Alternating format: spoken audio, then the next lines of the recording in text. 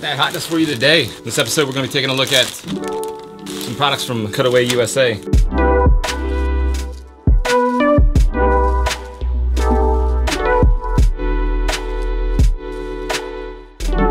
I've been dying to ride some of the products from these guys, and they recently launched a new line of jerseys with a new fabric, and it seemed like a good time to hit them up and see if they would be able to send me something to ride. So what we're looking at today is a couple jerseys from their Full Cloud line. And the Full Cloud line is what they say: experience the cloud, climb faster, higher, and stay cooler during the hot summers with the Cutaway Full Cloud jersey. These guys are from Richmond, so obviously they share the same climate as I do. Super hot, at least during the summer it gets super hot and extremely humid. So idea behind these jerseys is to make them as light as possible and breathe as much as possible, and I guess still be jerseys. That being said, they do kind of resemble, I mean, this is one of the new base layers.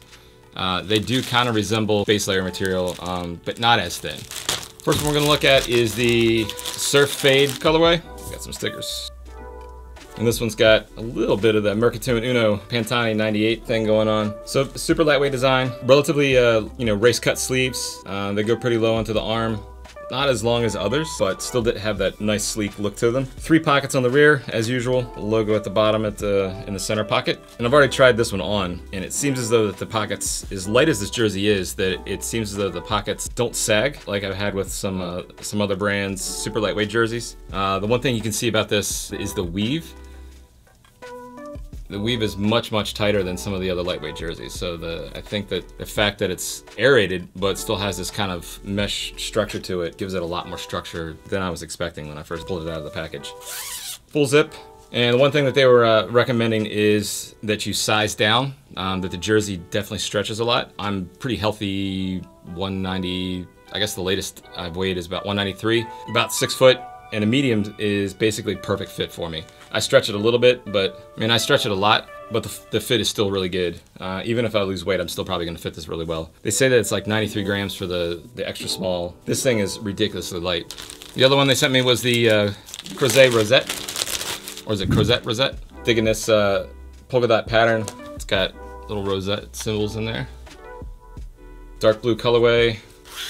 Again, pretty sheer, and you can definitely see through it. In the pictures, when you see it online, you can definitely see the bib straps. When I tried it on, it wasn't that revealing, even though I was stretching it. I was surprised. I'm thinking that the studio shots that they had were pretty hot in terms of the lights, so everything was going to be pretty see-through.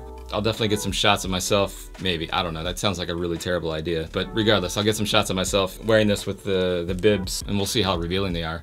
I mean, honestly, if you take a look at the riders in the tour right now, just about everybody's wearing some kind of summer weight, super lightweight race jersey, and everything's visible. You remember back in the day when Sky first launched it, when they were working with Rafa, everybody was making fun of the fact that you could get sunburned, and then everybody after that started making the same jersey. So I don't know what everybody's complaining about.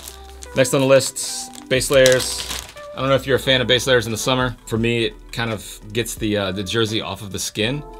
But honestly, this is basically the same material as the jersey, so I'm thinking that I may not have to use that. Although, and this depends, they also sent me a pair of the bibs. It depends on where it hits me on my chest, because I've had times where the bib straps have actually hit me right on the nipples. And those things, yeah, let's just say that a base layer saves that. That's almost, it's basically just like when runners have to put body glide on their nipples so they don't rub them things raw if they're in a marathon. A long ride in the summer, those things moving back and forth like that doesn't feel good. So I'm digging this style.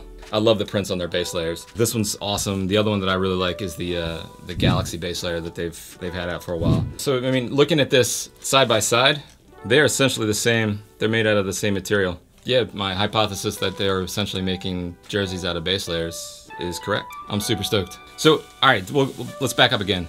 Another reason why I like base layers is many times, and this is probably not going to be the case with these jerseys, but many times when a jersey is extremely tight and you sweat through it and the thing's completely soaked, despite it being a breathable material, it feels as though like you're covered in saran wrap. At least for me, it feels like it's very constricting. I mean, you think about it, it's plastic, it's wet, it's on your skin, it doesn't feel good. I don't know, maybe I'm just too sensitive. All right, so next up they sent me their Italian Compression Bib shorts. These things look pretty cool. They're also super light. You can hear the fabric, I like the way that feels. The pad, I don't I don't know if it's Cytec or not. It definitely has the look and feel to it. It has a nice long compression band on the bottom with a little bit of tackiness there, a little bit of rubberized material. Kind of the traditional bib straps, fabric to the outside, and then a mesh layers on the inside. I think the only thing that looks like it's laser cut down here is the base of this. Not that there's anything wrong with that, just some people like not having any extra material up here, at least the stitching. This was like some fun stuff to ride. I'm looking forward to testing this out. I think there's one more thing in here. Sweet water bottle. But yeah, we'll get some pictures of this soon. Hopefully I'm still losing some weight so I won't look like a giant meat sack in very sheer, revealing clothing. Anyway, I hope you enjoyed this little look at Cutaway's product. I'll have all the links below in the description if you want to take a look at their stuff. I'm not sure exactly what their stock is. Definitely, if you're interested, check it out as soon as possible. If you like the video, give it a thumbs up. If you're digging my content, go ahead and subscribe. And if you're super stoked about what I'm doing, why don't you hit that notification button so you can get notified when the latest content comes up. And as always, thanks for watching. Peace.